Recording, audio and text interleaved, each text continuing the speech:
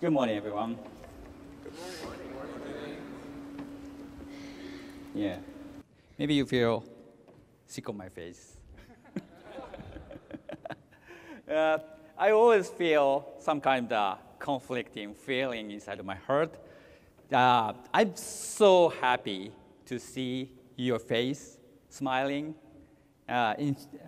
very excited, and excited enough to travel all the way to Cincinnati. And at the same time, as a programmer, I hate to speak before people. But something happened, so I can help you. Let me.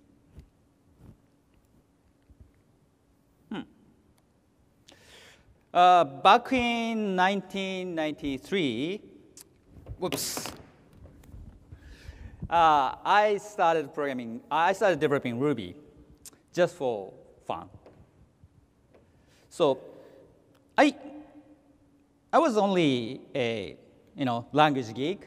I just love programming languages. So I love programming all the programming language. I like Lisp. I like Smalltalk. I like C. I like Pascal. I like C++, and we didn't have PHP yet back then. So I created Ruby just for fun. And it was my pet project. Then something happened. So back then, the Ruby users won. Yeah, me. So then, 1995, I put it on the internet. So far beyond my expectation, I put up the mailing list soon after I released Ruby, the first version 0.95. And then soon after I formed the mailing list, so people joined to the mailing list. And in a week or two, we got 200 members. So that's far beyond my expectation. So there are tons of programming languages out there. So most of them are just toy. Yeah, actually, back in '95, so Ruby was a toy. So most of the programming languages out there are toy languages, gradually disappear in the history of the internet. Just because, people get sick of seeing new programming language. So that was my expectation. So yeah, it was fun to create programming language, design programming language, and I enjoyed the implementing the programming language. But it satisfied me. So I just put it on the internet out of coincidence. The copying the software on the internet is free. So I learned a lot from free software. So I read through the source code of Emacs. I learned a lot from reading the free software source code. So I just put my software back to the internet just in return. But something happened. So people found Ruby on the internet, and actually they loved it. Kind of funny though. And they find Ruby, they loved Ruby, they used Ruby, and they even wrote a book on Ruby. So year 2000, the Baycox book was out. The famous Dave Thomas found Ruby, and he loved it. He even wrote a book on it.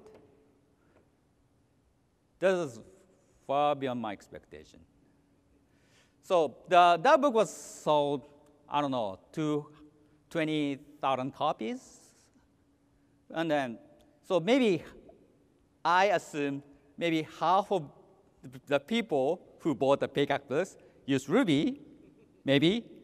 So the estimated total user back then, 2000, is 10,000. Then next year, I got a first RubyConf here in the States, in Tampa, Florida.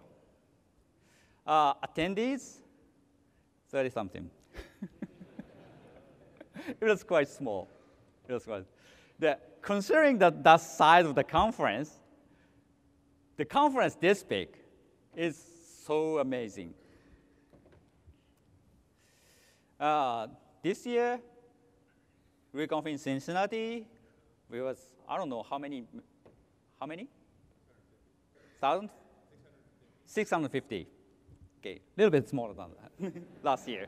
Okay, total number of that right now, I have no way to estimate the number, but a few years ago, so Gartner says, okay, we will have the million Ruby user in some years.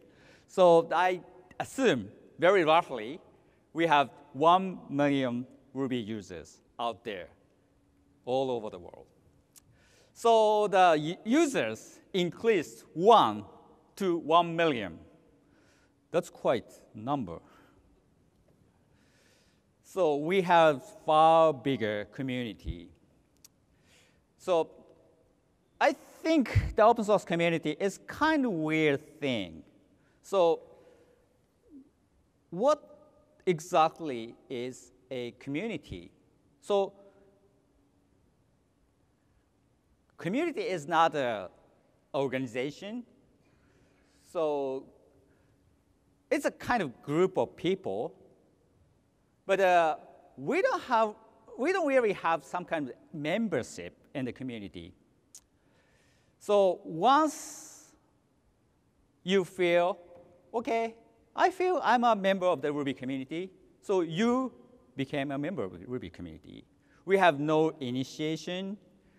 We have no entrance fee or anything like that. We are just a group of people. And we are non-exclusive. So, okay, you're the member of the Ruby community. You cannot use any other programming language. No. Yeah, we don't have that kind of rule. So we are non-exclusive. So as a result, we cannot expect the strong loyalty to the community members. So, okay, I feel I'm a member of the Ruby community today, and then maybe I'm a member of the Ruby community. I'm a member of, say, Go community tomorrow, maybe. Or maybe I'm a member of a Ruby community, and at the same time, I'm a member of the PHP community. So, and if you feel bored in the Ruby community, you just leave. So we need to attract community to survive. Otherwise, community members will go away, so we eventually disappear in the history of internet. Okay, we had once upon a time, we had a language named Ruby, but we don't use anymore. So we will eventually fade away. So I assume that OS community is like a shark. So we have to keep swimming or we die.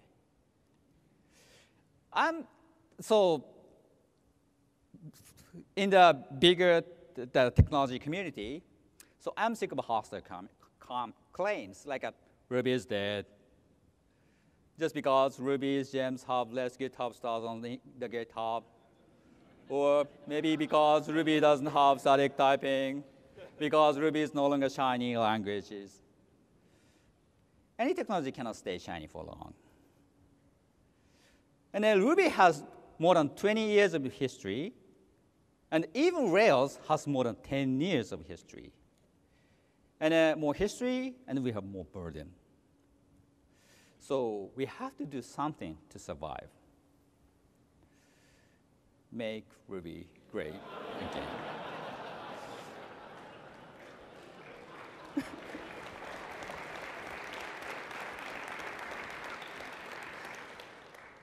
What shall we do? Rebuilding the language. So other programming languages did similar things. Like the PHP community once tried a version named PHP 6. What happened? No. So they tried to create a better PHP in the name of the PHP 6, but they failed. They tried too drastic, and then they couldn't make it. So the PHP 6 disappears in the history. And they tried again the PHP 7, and it worked well. ECMAScript 4. What happened? No. So they tried to create the better ECMAScript. So they tried hard, and they tried to create great ECMAScript version 4, but they couldn't make it. They retried. They tried to recreate the ECMAScript 4, and they failed again. Then they just gave up the ECMAScript version 4. And it doesn't mean the failure of the JavaScript, but only one version, only the failure of the approach, the starting from scratch. So that's not good. We have the other examples, like a Perl 6, which last year we finally had Perl 6. Whoa. But it took 15 years to design and implement the Perl 6. Python 3? Yeah, they are moving toward Python 3. And we had no exception. We had similar things we had in our Ruby 1.9. We replaced the virtual machine, and we have many things, including encoding support. But instead, we got huge compatibility gap between 1.8 and 1.9. So it took more than 6 years to migrate from the Ruby 1.8 to Ruby 1.9. So those incompatible change caused,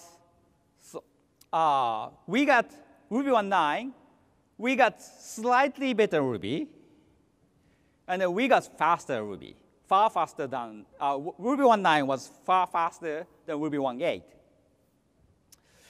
But migration took 6+ years. So during those time, so we core members improved the Ruby 1.9 and leave 1.8 behind because it's old. But the people kept using 1.8. So no matter how hard we worked on 1.9, people still using 1.8. Just pity. So we had more than 6 years of slow progress in the community. This is so bad. I don't want that. So I learned a lesson. We shouldn't just make a language better. It's not enough. Ruby is not the first language out there. Ruby is not the most powerful language. We use Ruby because Ruby is good enough for most of the case, for our daily use, to create web application or for web admin or something like that. And we use Ruby because Ruby is comfortable to use. So we use Ruby because Ruby is nice. So, and we love, I hope, we love Ruby's human-centric design. So Ruby is nice, so we are nice. Rin Swan.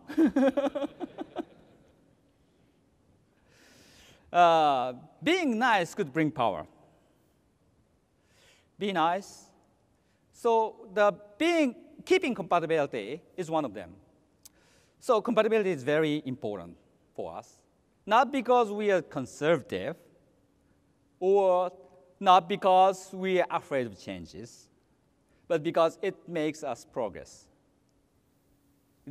Think about the 1.8 era.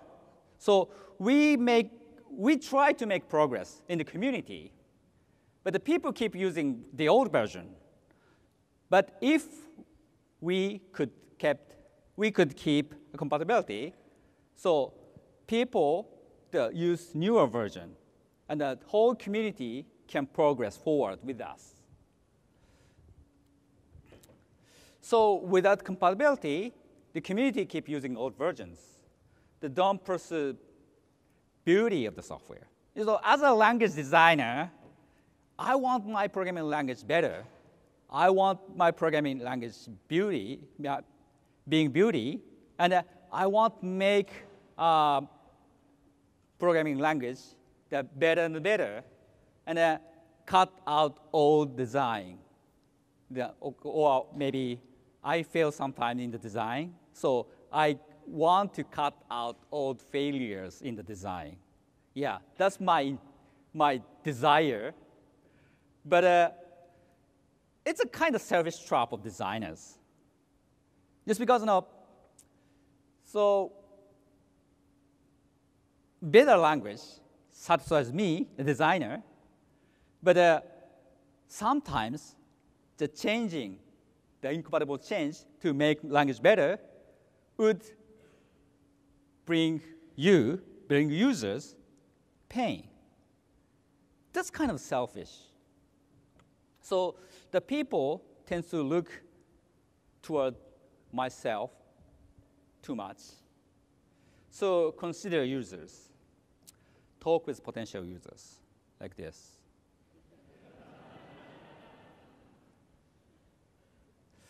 That make a gradual change. Design with constraint.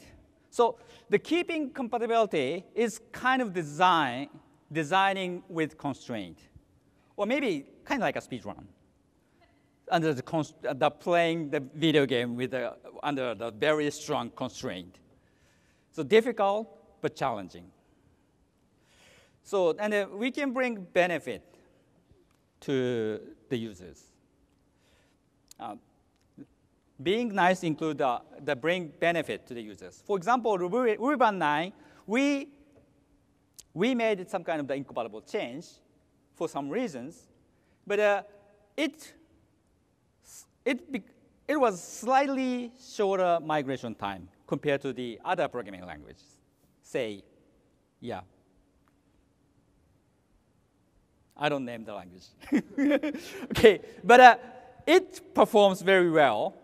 Ruby 1.9 runs several times faster than Ruby 1.8, just because of we had a better VM. So I don't consider myself as a super programmer. I'm a language designer, but hobbyist. So the virtual machine implementer. So the virtual machine we found in Ruby 1.9 was far better than the original version. It runs several times, 50 times maximum faster than the old version. So because of that kind of benefit, so we have the slightly shorter migration time.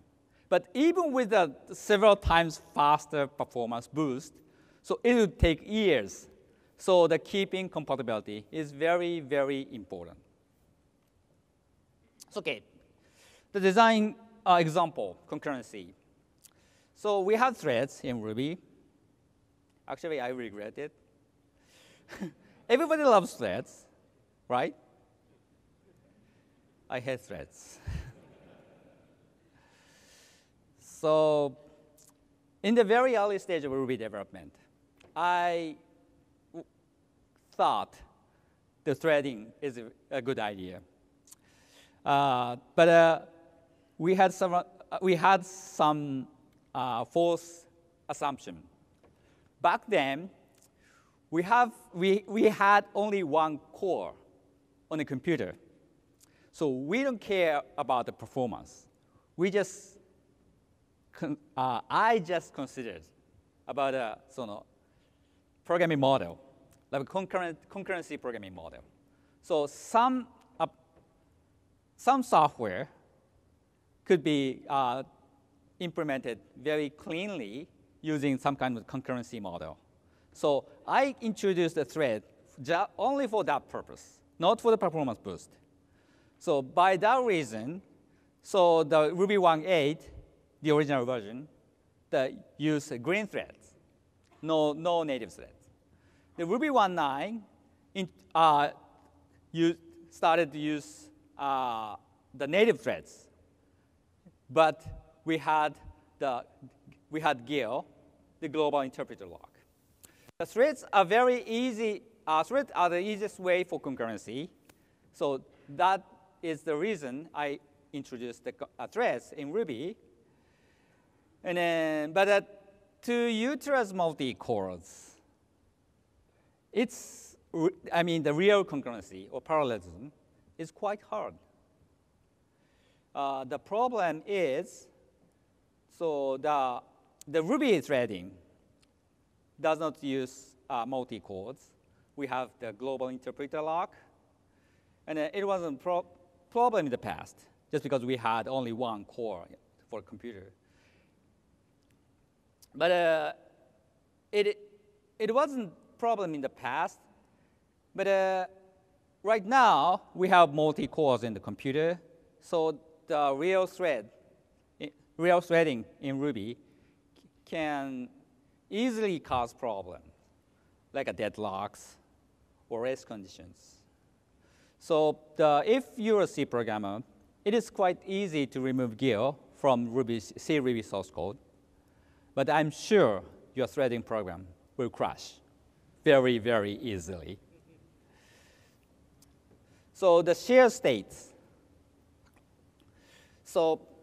cause very hard, non-deterministic bugs very easily. So for that reason, I regret adding threads. But to keep compatibility, I just cannot remove threads from the language, right? So I don't think we can remove it. Then what? Removing GIL? No, it will crash your program. Adding a new abstraction? Probably, yes.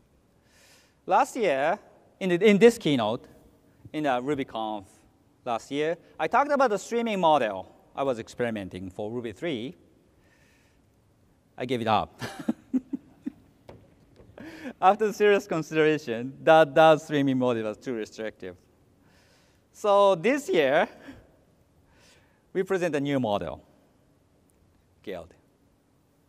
And we have a session that talk about the Guild, the new concurrency model. And it was tomorrow, I guess. Okay, but let me briefly introduce. Yeah, Gil rhymes with Gil. It's a membership model. Every object belongs to the guild. Normal objects are not shared between guilds. You can transfer objects between guilds. So you can only transfer. So one object belongs to one guild at a time. Each guild runs on an independent thread. So every guild run in parallel with a guild. So guilds wrap the existing Ruby world. So inside of the guilds, you can run threads. You can have everything, including threads. So that is introducing the real concurrency, parallelism, into the language, keeping compatibility. So Koichi, who come up with the guild idea and the name, we will have a session about it tomorrow. So ask him in detail, for detail. Okay, example 2, the static analysis. In this decade, the static type programming languages are pretty popular. TypeScript, Flow, Go, Swift, and then the format 2 is adding static types to JavaScript, the dynamic types programming language. And Python and PHP are the type declarations. So explicit type declaration is pretty popular among in present time. So we have benefit of static type language. So early error detection, the better coverage, and then more documentation. So we have this argument, that argument. Each argument has this type of that type. But this kind of the explicit static type has some kind of drawbacks. So we have more code just because we had a declaration to the language. So and less flexible. So by adding the type declaration, we often use the benefit of duck typing. So that some programming languages, some static type programming language addressing these drawbacks by adding type inferences so that you don't have to add a type declaration in your programs. Or maybe the structural typing to keep the duck typing the kind of similar to duck typing. So everyone knows duck typing, right? No. Duck typing is this. No, this is typing duck. No, this. This is typing with duck. Yeah, maybe this is duck typing. Anyway, if it works like duck, quack like a duck, we assume it is a duck. So we don't care about inheritance. We don't care about structure. We just care about how it behaves. So we can ignore inside detail. So we ask computers to dispatch. Things should just work. That's duck typing.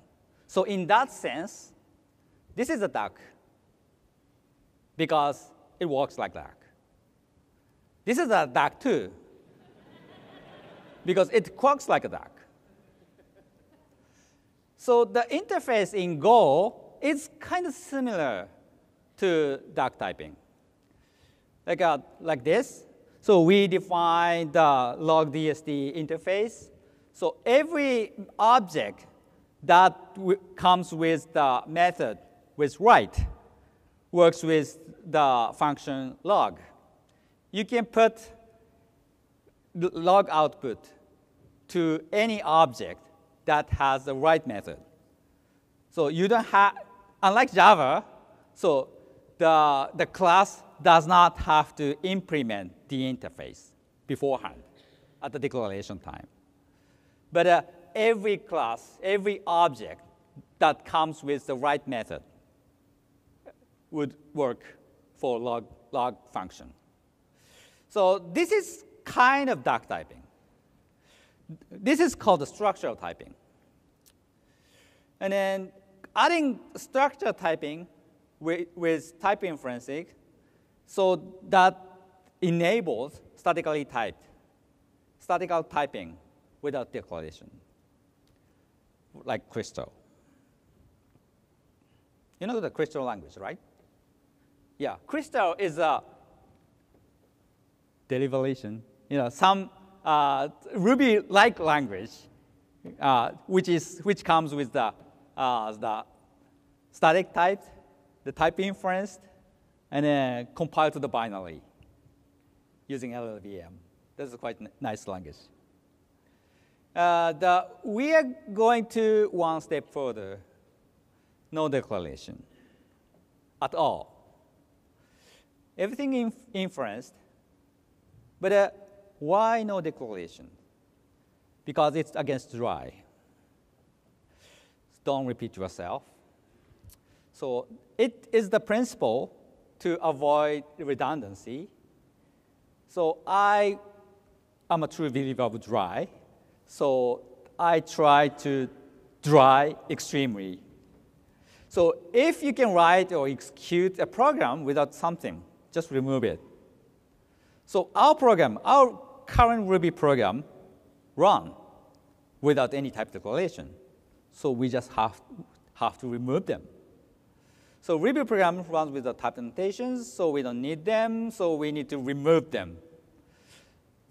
This kind of type system, the structure typing plus inference, and no type declaration.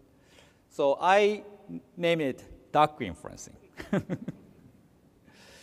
Dark inference is almost equal to structure typing with inferences, like OCaml. So dark inference is a type system defined by behavior.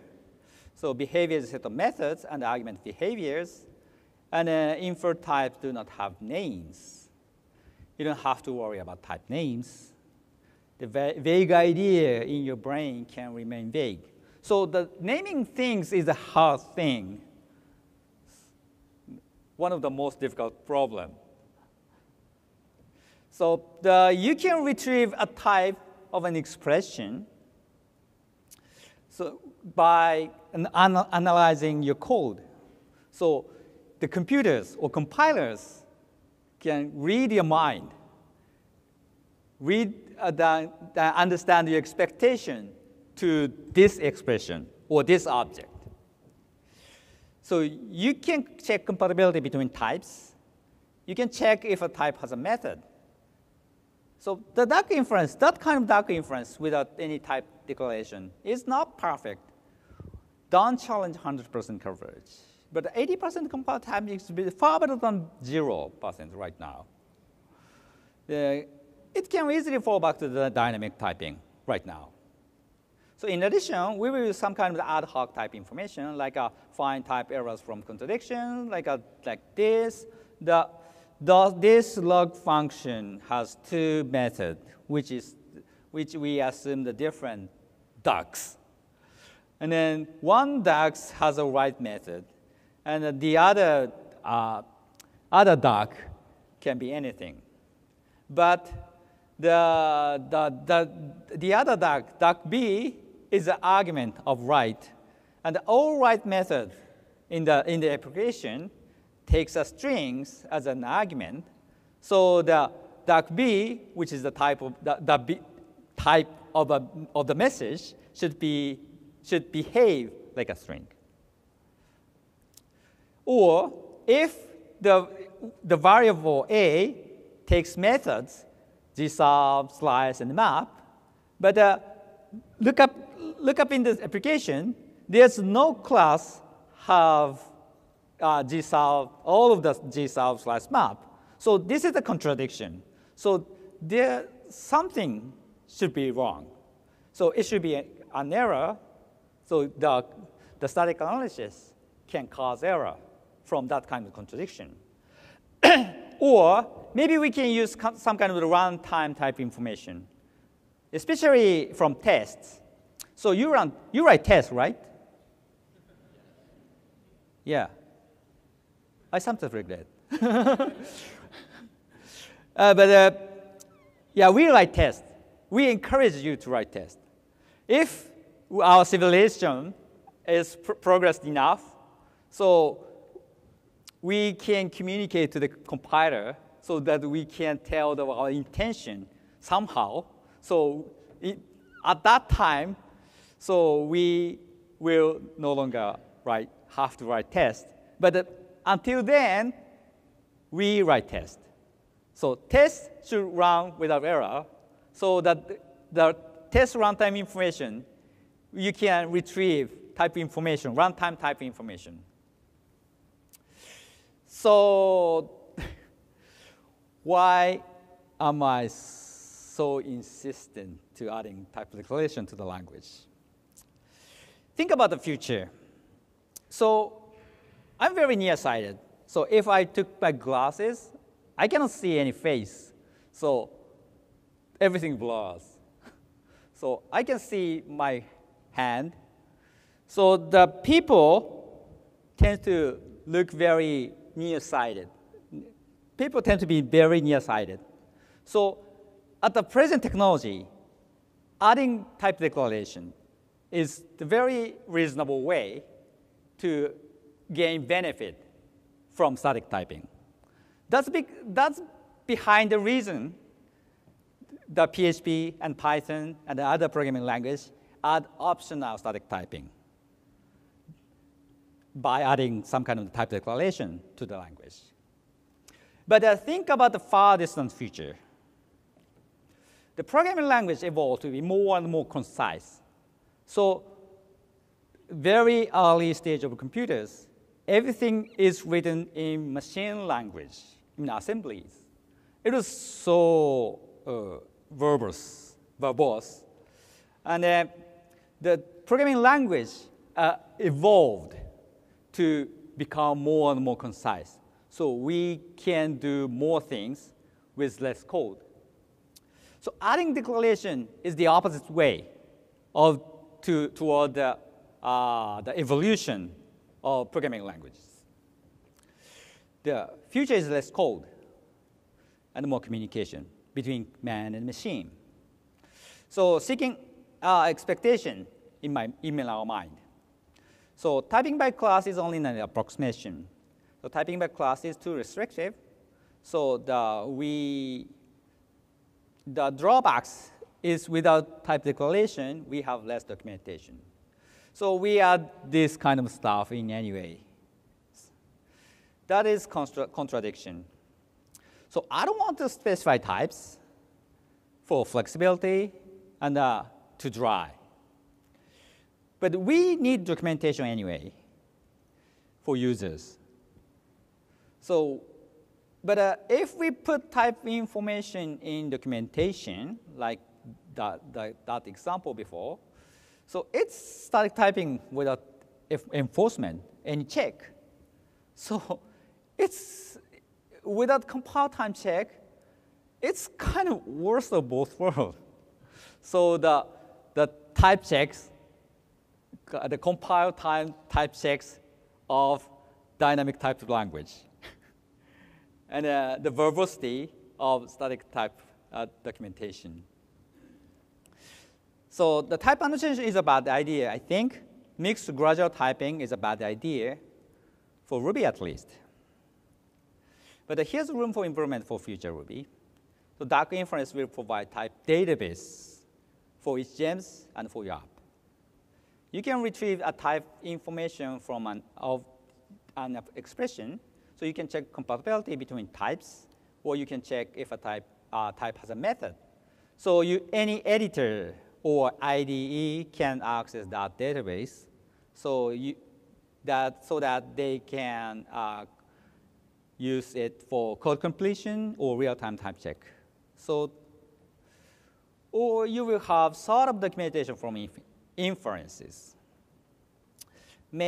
Or maybe we can work with the documentation. So we write, for the time being, so for near future, we write the type info in ER documentation anyway.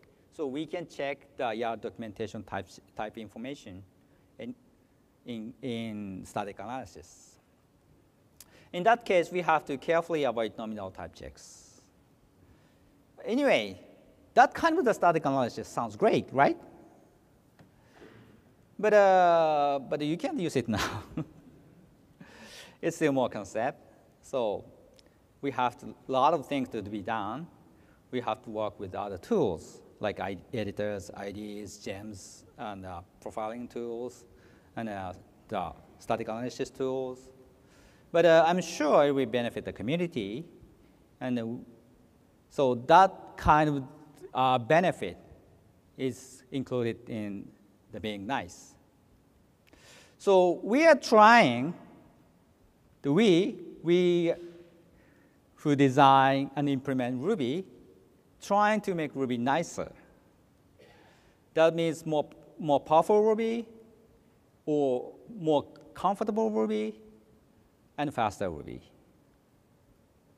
Obviously, Ruby community is not just Ruby. Ruby is the language, is the only a component of the Ruby community. So we have Ruby gems, we have frameworks, we have tools, and we have you, people, member of the community. So the gems can be nicer, your apps can be nicer. So we need your cooperation to become nicer community, stronger together.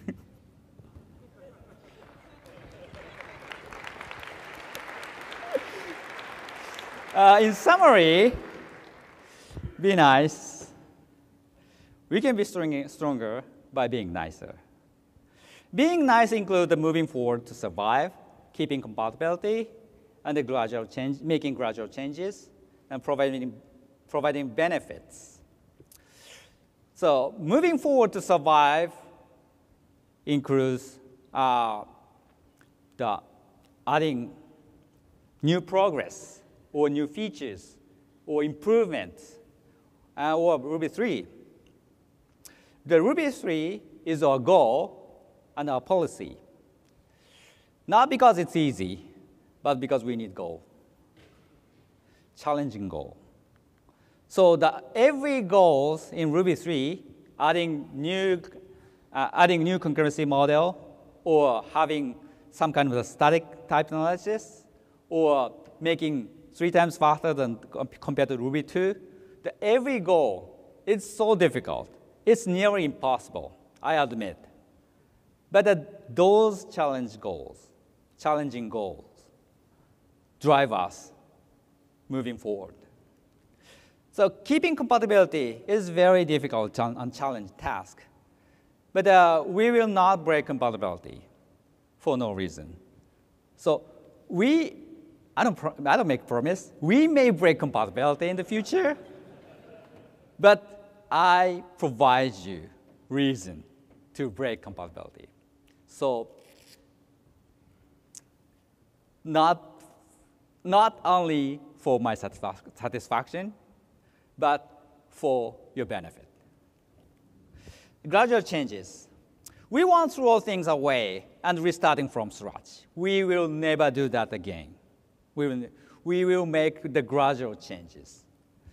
It may take longer time, but it's worth it, I believe. The Ruby 3 features will be introduced to Ruby 2X. So you don't have to wait until Ruby 3 few years later to make Ruby faster or having new features. So providing benefit. The better and faster Ruby 3, we will provide better and faster Ruby 3. And the important things is the bottleneck in the community may not be in Ruby. The gems, frameworks, apps, tools, we have a lot of things to improve. So we need more tools and contributions to make whole community better. So having better Ruby is not enough. So we have to have better gems. We have to have better frameworks. We have to have better applications. So these principles can be applied to anything, moving forward to survive, keeping compatibility, and making gradual changes, and providing benefits. So I encourage you to apply these principles to your work, your gem, your application, your framework, your everything, to make Ruby great again. So we can be stronger together. Very important note. I have no strong opinion against the introduction. One more thing. Yesterday, or day before yesterday, I mean, we had the Ruby 2.4, the preview 3. We have several improvements. Faster hash, integer unification, beta Unicode case mapping, OpenSSL 1.1.0 support. The faster hash, we started to use the open addressing hash, which is far faster than the previous one. These code are contributed by Vladimir Makarov, and they help from Yura Sokolov, and also known as a Fanny Falcon. Yeah, yeah. I don't think they are here, but could you please clap your hand for praise them? Yeah, thank you. Yeah, integer unification. So in the history of Ruby, we have the both fixed nums for small numbers and big num for big numbers. But it is a kind of the leaky abstraction of the integer implementation. Just because the smaller number can be embedded in the value, so it is classified as a fixed nums. And the bigger numbers are too big to fit in the value, so we have to allocate them into the heaps. So we name it the big nums. But that classification is kind of artificial. So after long consideration, we just removed it. So from now on, the integer is an integer. So we have no distinguishing from the Ruby side. So this is kind of the incompatibility, but it is benefit of the readable concept of numbers. And we have the better Unicode case mapping. So before 2.4, the case mapping only works for ASCII characters. So the Pokemon, the upcases, the E with uppercase remain the small letters. But after 2.4, by upcasing Pokemon works as we expected. So we makes that kind of improvement here and there for Ruby 2.4. So each year, December 25th, so we release a new version of Ruby 2. So this next Christmas, we will have the new Ruby 2.4 with those improvements and more. And then things will be better each year. And I hope we will have a bright future. That's all, folks.